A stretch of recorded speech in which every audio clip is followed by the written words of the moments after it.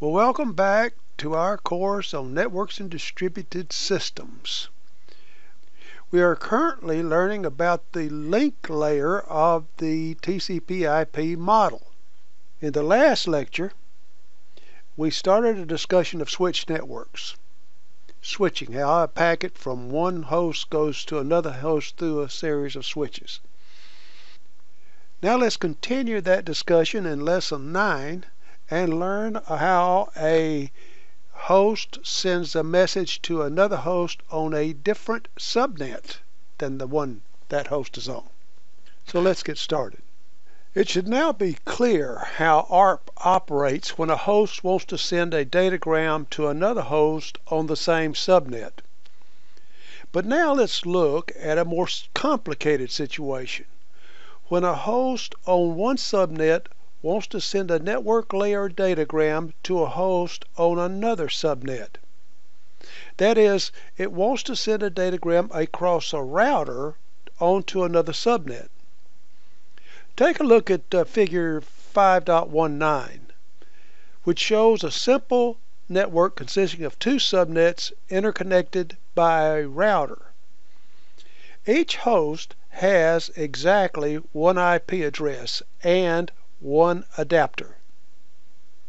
But as discussed in the network module, a router has an IP address for each of its interfaces.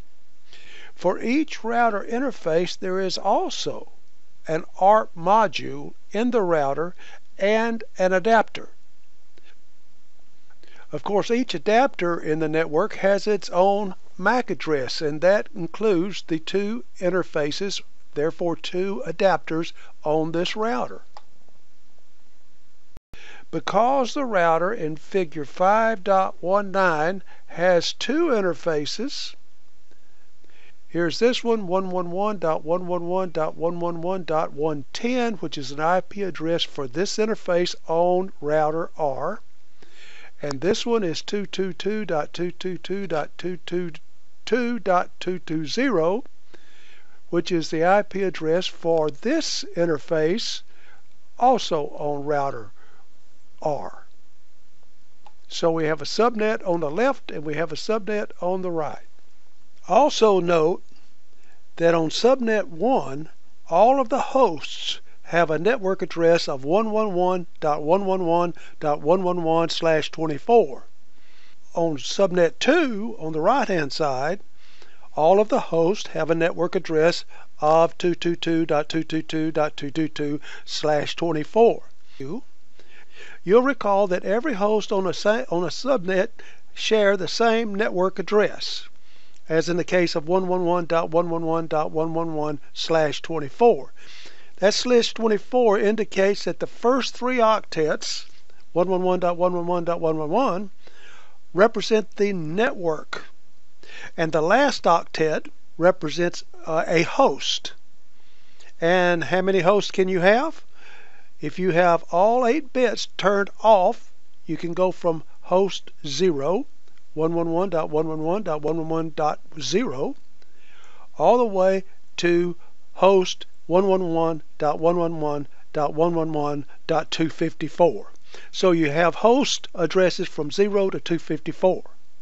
Therefore, all the interfaces connected to subnet 1 have addresses in the form of 111.111.111.something, and all the interfaces connected to subnet 2 have addresses of the form 222.222.222.something.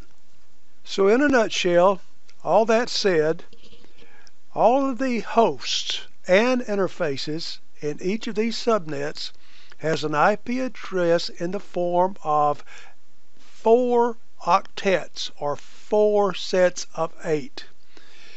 The first 3 sets, the first 3 octets, like in the case of 111.111.111, the first 3 octets represents the network.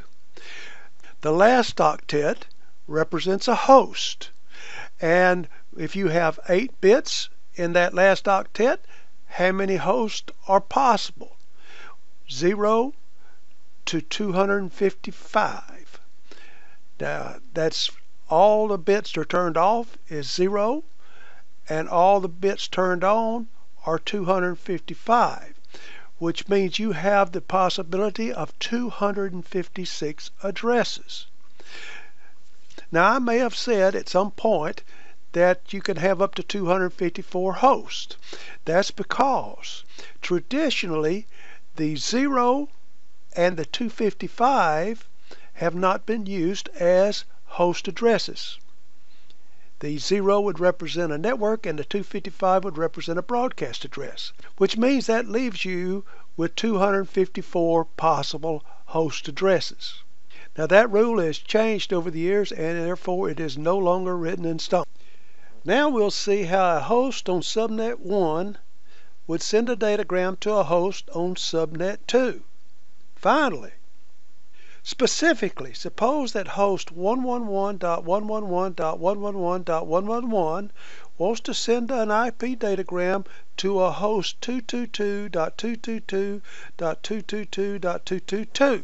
The sending host passes the datagram to its adapter, as usual, but it must also inform its adapter of the appropriate destination MAC address. Which MAC address should the adapter use? The MAC address of the port on the router or the MAC address of host 222.222.222.222? You might guess that an appropriate MAC address is that of the adapter for the host 222.222.222.222, which is, as you can see here, 49BD-D2C756-2A. But that would not be correct. If the sending adapter were to use that MAC address, then none of the adapters on subnet 1 would bother to pass that IP datagram up to its network layer, since the frame's destination address would not match the MAC address of any adapter on subnet 1. Figure 5.19 shows that in order for a datagram to go from 111.111.111.111 to a host on subnet 2, the datagram must first be sent to the router interface 111.111.111.110, which is the IP address of the first hop router on the path to the final destination. In order to acquire the appropriate MAC address for the frame, the host uses ARP to acquire the MAC address for 111.111.111.110, which is the interface on its same subnet. Once the sending adapter has this MAC interface, it creates a frame containing the address 222.222.222.222 and sends the frame into subnet 1.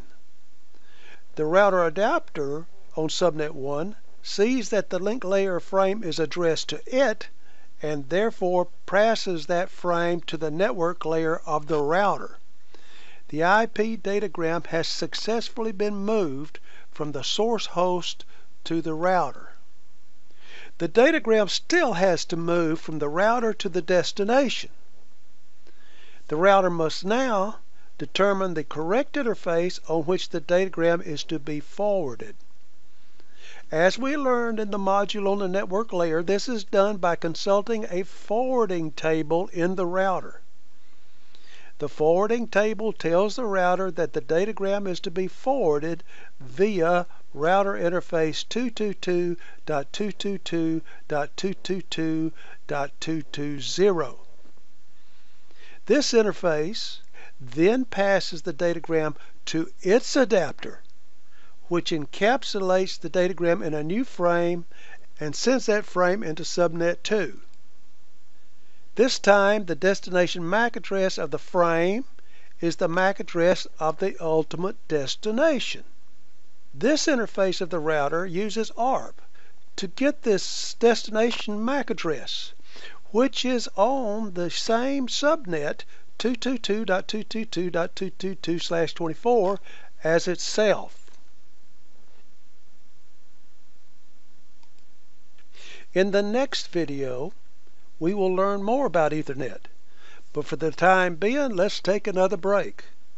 and go over our notes, evaluate the study guide, fill in the information that you need, and when you're prepared, come on back for lesson number 10.